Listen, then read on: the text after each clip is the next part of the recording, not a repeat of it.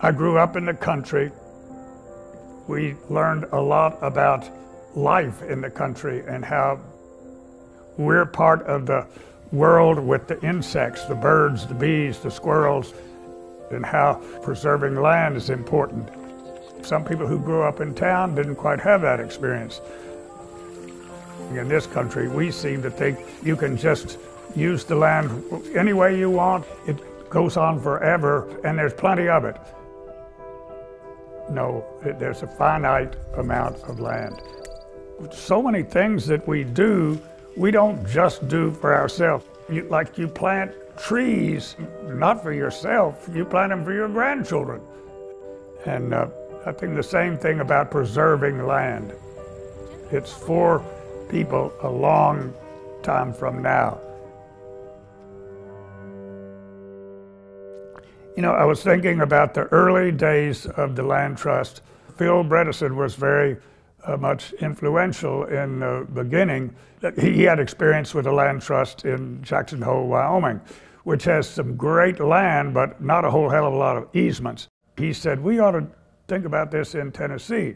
We knew we were onto something good. We called it the Land Trust for Tennessee.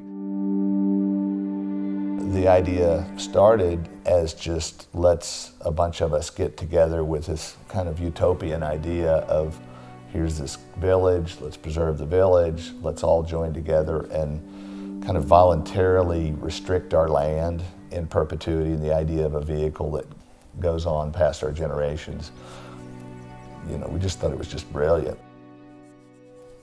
I think especially in the Nashville area, we're seeing such a explosion of development.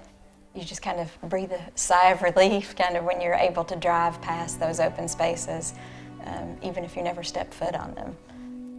We placed a conservation easement on our family farms down there in Leapers Fork, Tennessee, and that's actually the original Natchez Trace, which some refer to as the oldest road in America. That landscape tells a story. If you listen to the land and the landscape, you can imagine the whole story of America's beginnings all the way up to today. And that's really valuable in our community, not only to the folks that live there, but from travelers from all over the world who want to learn the story of America.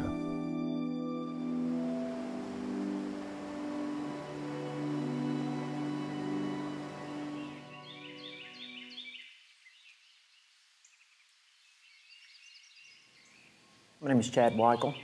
I work for Rock Creek Outfitters. I'm the Director of Brand Development there.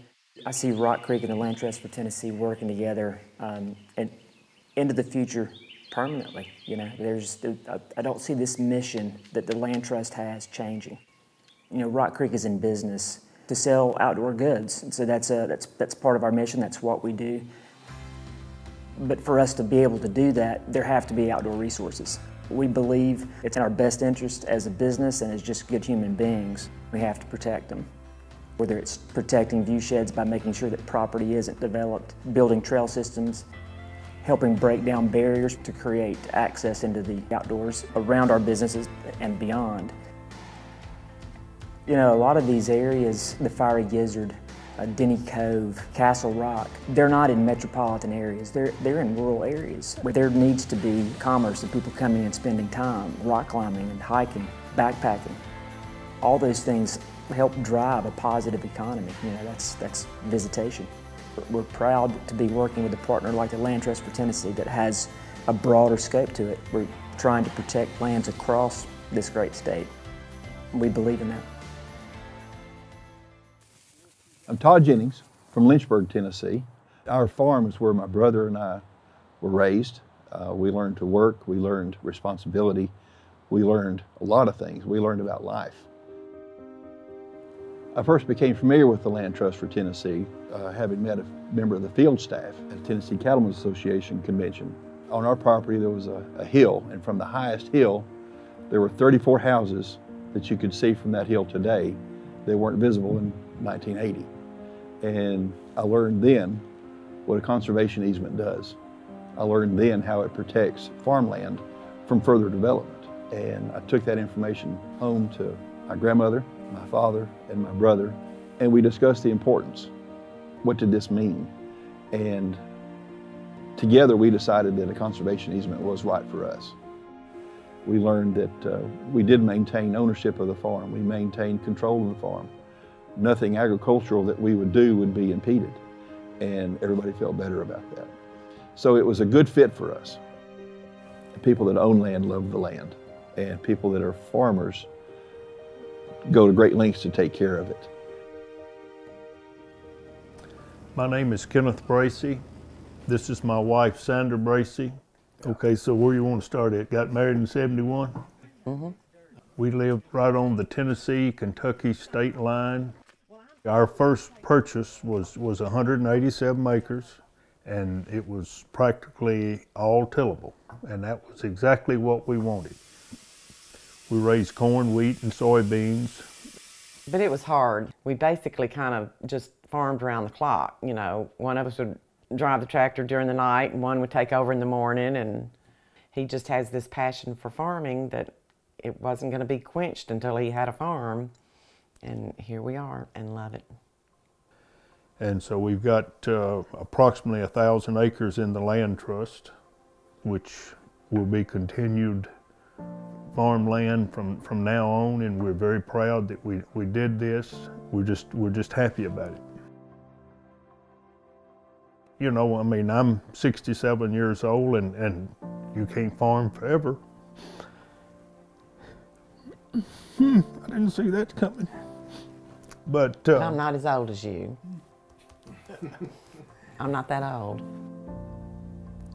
I felt like we was doing the right things.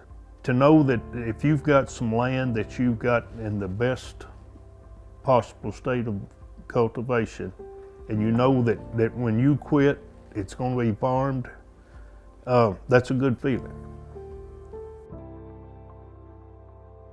The land trust really can help a landowner find a solution for their property. If someone is wanting to make sure their land is not developed or can be passed on to their children or given to a public entity to become a public property, we are dedicated to finding solutions that help landowners reach their conservation goals.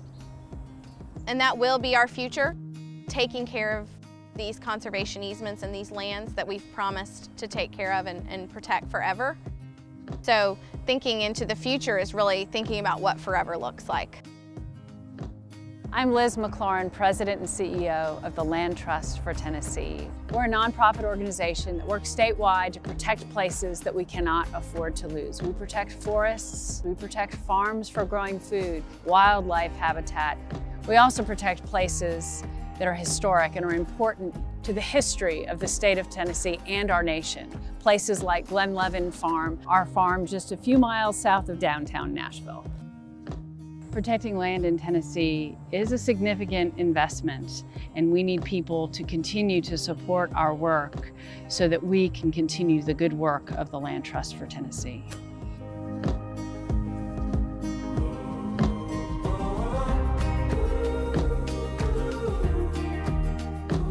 Certain things you don't get through with. You play a tennis game and it's over. You play a football game, you won or lost, it's over, something like that. Something like the Land Trust for Tennessee is not over. You know, it's ongoing. I mean, I'm not around forever, I'm gonna be gone. Hopefully up instead of down. But we all need to pay attention to how we use the land, how we value farms, how we value parks, how we value the way we live. So it's very exciting to be a part of this organization. It's something that I'm very proud of, and Tennessee should be proud of. We've accomplished a lot, and we've paved the way for many other land trusts who follow us and say they did it right.